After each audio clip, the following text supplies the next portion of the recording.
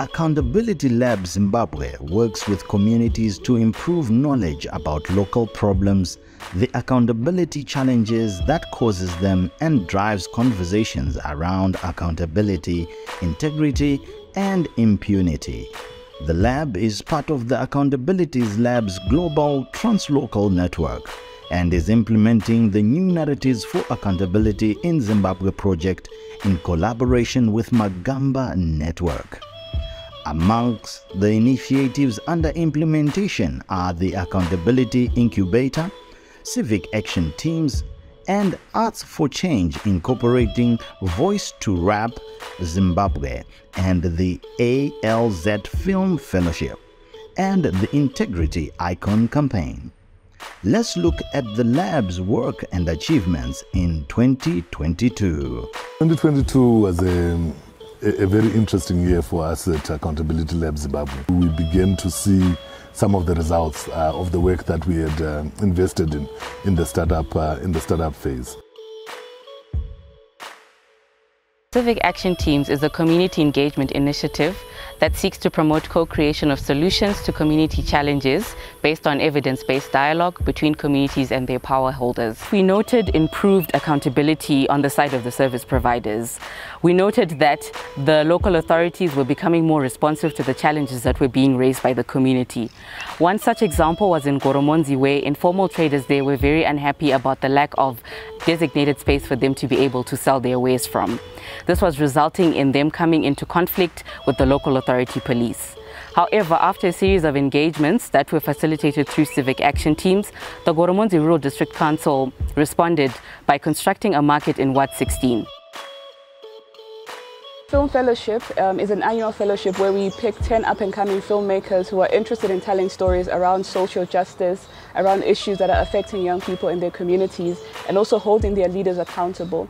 So we have these 10 young people. They spend the whole year being trained on the social issues, learning about accountability, and of course how to use filming equipment, the technical side of making films. And at the end of the year they create a film individually, and we have these 10 films that will be shown at the annual film festivals. I am a Zimbabwean journalist who was part of the Accountability Lab Film Fellowship for 2022.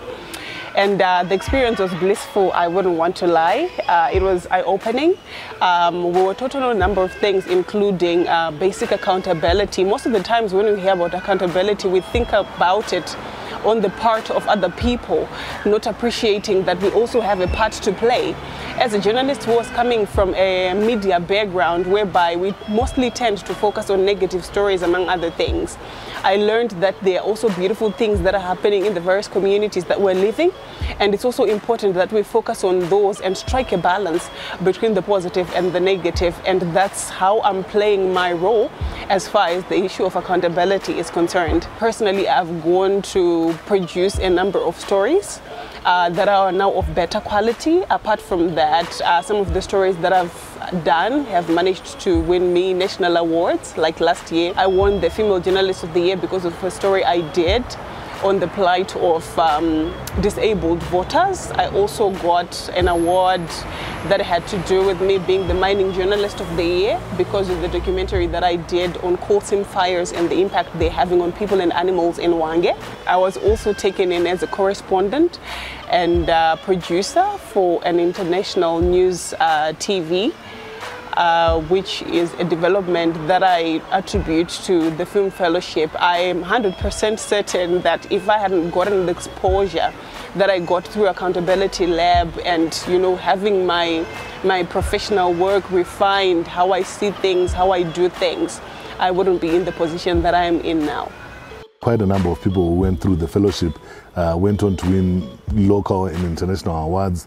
There is a film that was produced as part of that initiative called Hair, a Disintegrated Notion, which was critically acclaimed both in Zimbabwe, featuring at the Zimbabwe International Film Festival, in Lusaka at the Sotamba Festival, and as far afield as New Zealand. And that in itself is testament to the impact of some of the work that was happening as a result of the Arts for Change project. with the Voice to Rep, we have up-and-coming artists who are also interested in social justice, want to bring about social change and hold their leaders accountable. They spend the year learning about music, the practical side, the business of music, but they also learn about these social issues, how they affect young people and how change can be brought about. And at the end of the year, they each create a song, and these songs culminate into an album. And then we have an album launch at the end of the year. So basically what we're saying is that we want young people to be involved, to be holding their leaders accountable, to make decisions and to basically talk about what they're experiencing in their communities, but we're also understanding that young people might not be doing that through the traditional forms of media, and we're availing these alternatives in the form of arts, in film and in music. When I qualified for Voice to Rep, I took it as a step towards the upliftment of my career. I knew I would get new opportunities. I knew I would learn a lot about music. So Voice to Rep, when I came to Voice to Rep, I started learning the other things I didn't know about music. And then I didn't have a recorded track by then. But I started at Voice to Rep to have just one recorded track.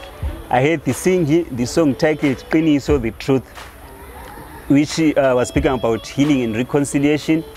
I used that song to preach the message of healing and reconciliation, actually, which was received well, and people supported me, and I emerged the winner of Voice to Rep in 2022.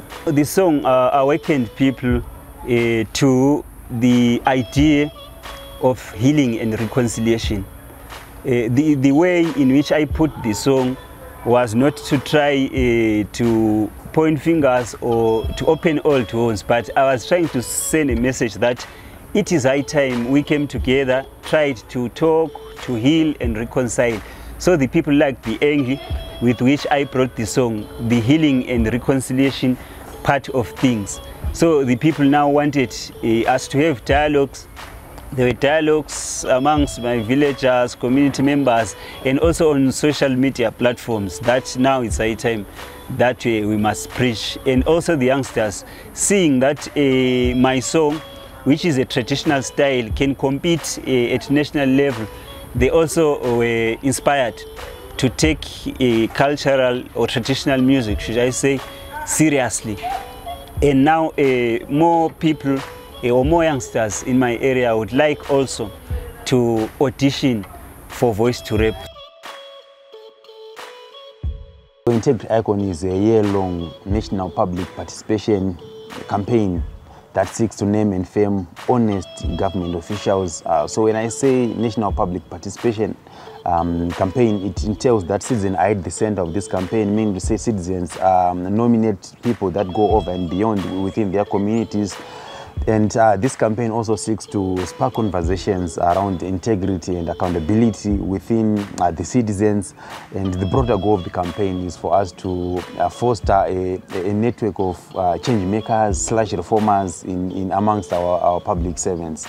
The campaign has had massive impact on the icons themselves. The campaign has also had massive impact on the advancement of integrity and accountability amongst the public sector. So when I say impact, Mr. Chakwizera comes into mind. I was, excited, elated when I got a phone call from Integrity Icon to say your name has been given to us, that you be considered as a contestant in the Integrity Icon Award. I'd never heard about it. But I had to ask them why, and then they said it is because of the work that you are doing. Mr. Evamota Chakwizera transformed a rural school into a modern school. How he did this was, he operated the school as a business.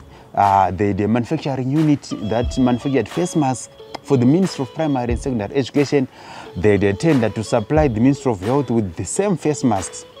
The school had quite a number of projects, broiler projects, road runner projects, pig harder projects. The proceeds from these different project streams were channeled back to the school, to the extent that children from the less privileged were able to have their fees paid by the school. to the extent that the attendance for the school was 100%. No child was being chased away because of school fees problems.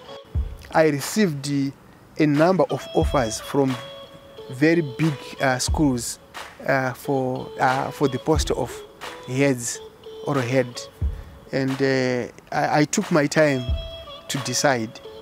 Then after that, I decided to leave government, and now I'm working in a private in the private sector.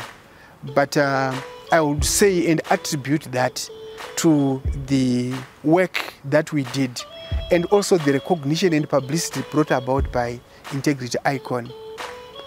So yeah, it had a very profound effect and impact on my life and also on others. And for the members of staff whom I was leading, they learned a lot about the dignity of labor. Yes, and they send me messages every time to say we learned a lot from you. So it was something phenomenal, and it had an impact on both those people I was leading and also others who have seen what we did. They are trying by all means to do better, even under difficult circumstances. The Accountability Incubator is a program to train, mentor and support young civic actors and social entrepreneurs who are doing work to promote accountability in their communities. So for a year-long period, we take these young individuals through training, networking and knowledge building, just helping them and giving them support to build their initiatives. My experience with the Accountability Lab was quite positive. I learned a lot of new things and I got to work on my mission and vision, although I had already worked on some of the paperwork. I also learned the importance of trying to find out what people really need, not just taking into consideration my own perspective. I realized the importance of trying to find out what the people need before I get the solution to everything that they want. Last year we had 10 entrepreneurs from all over Zimbabwe. It was just exciting, firstly, to meet that exciting crop of young people, where we had, for instance, a young woman who's using Taekwondo as a tool to fight against child marriages and gender-based violence. With also young people who are doing work around managing the environment, providing crucial information to people on climate change, which is a great thing globally, since climate change is now such a crucial issue. We also had young people running new media houses that are doing work focusing on telling humanitarian stories, doing solutions journalism. In a country where we've previously had people focus on complaining, it's great to have these new initiatives that are focusing on flipping the narrative. During my time as an entrepreneur, the success stories that I can share are that I managed to learn how to raise awareness. I was in this, but I didn't know the right ways, the right channels to share and also raise awareness.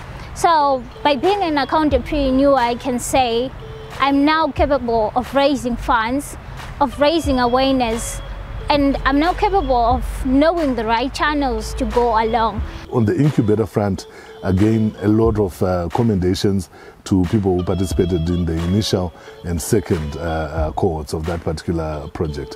One of our entrepreneurs, Courtney Mukoi, actually went on to win the World Democracy Innovation Award and went all the way to Paris to receive that. And that in itself was something that was worthy of celebrating in 2022 and is only one of the many examples of awards and accolades that our beneficiaries received and the impact that their work had not only locally but also globally. We had many other great experiences in the incubator in 2022, including having a training workshop on civic engagement, leadership and accountability relearning, what we call the CLEAR workshop, where we had leaders from the civil society sector, people with many years experience such as Joy Mabenge, upcoming activists such as Namatai Kwekweza being there to to share their knowledge on things like leadership, on civic engagement, and doing accountability work. All those were just exciting activities that we had in 2022 as part of our quest towards building an ecosystem of young people who are working to bring about positive change in their communities. 2023, we promise more of the same but better. What that means is that we are going to continue with the initiatives that we started running about 2 to 3 years ago. So the Arts for Change program will continue, the Civic Action Teams initiatives will continue, Integrity Icon will continue, as will Accountability Incubator. But part of what we are going to do in 2023 is also begin the process of introducing new initiatives that are emanating from some of the lessons that we have learned from programming in 2022.